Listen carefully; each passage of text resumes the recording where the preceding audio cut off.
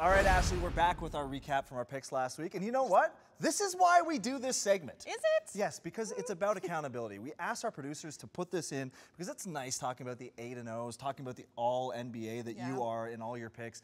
But when we lose, we have to take accountability for it. And so we're going to start off with the NBA. You called the Toronto Raptors to cover. I thought that was a safe bet. Right. The Raptors are synonymous with losing game ones, and so I didn't really want to put all my eggs in that basket, but I did think that the game would be closer than it was. Scotty Barnes goes down. He gets stepped on by Joel Embiid. The Raptors are fighting for their lives. Things look really tough. It's an uphill battle that they have in front of them. Pascal Siakam needs to be stupendous. Fred VanVleet needs to show some wizardry. Gary Trent Jr. needs to get better. OG Anunoby needs to play defense like his life depends on it because their playoff life does.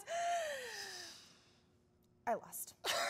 It wasn't a great feeling, but it happens. Yeah, but you know what? When we talk about something you talked about last week, James Harden, I mean, overshadowed in his game is his ability to dish the ball. Toronto was trying to play him tight, and man, if he wasn't assisting everybody on the court. James Harden was asked to convert his game from a lead scorer into someone who does score but can also help his teammates be better as well, and so he's proficient in that when he wants to. My picks were not proficient this week going into our second matchup, Warriors and Nuggets. Yeah, but listen, I mean, Denver had dominated the season series, and yes, Steph comes back, and Draymond was playing all NBA defense on one of the best players in the league. I guess I underestimated their prowess for just turning it on. It's been a while since we've seen the Warriors, I guess, dominate in this sense because Nikola Jokic is so fantastic and Draymond Green is up in his kitchen, really impeding anything that he's trying to do, even on the floor when he's cutting or coming off a screen and roll.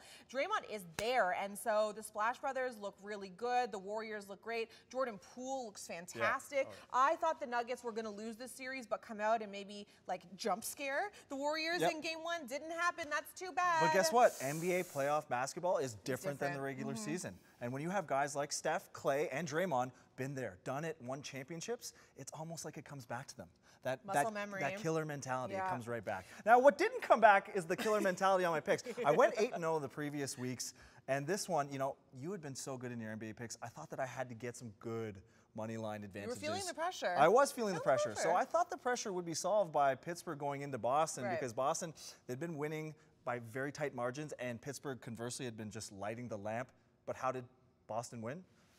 2-1. Tight margin. They played good defensive game.